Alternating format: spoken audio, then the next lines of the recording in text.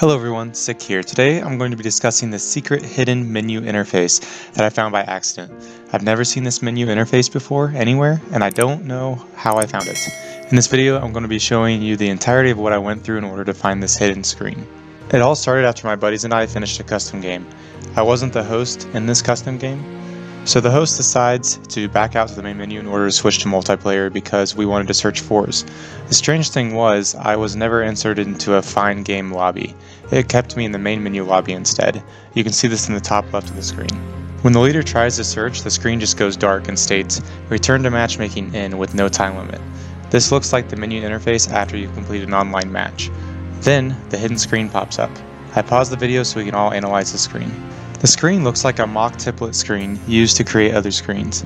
The screen has Find Game with a $, the Pillar of Autumn as the multiplayer playlist, text in the bottom left, and a 15-second timer. This menu has a combination of the search menu, end of game menu, and more. This menu literally popped up for a split second, so I decided to capture it and show it all to you. I was curious as well. After the screen popped up, I returned back to the Find Game search menu interface with all my friends where I should have been all along. What do you guys think of this hidden menu? Leave a comment down below. If you enjoyed today's video, feel free to like and subscribe for more Halo.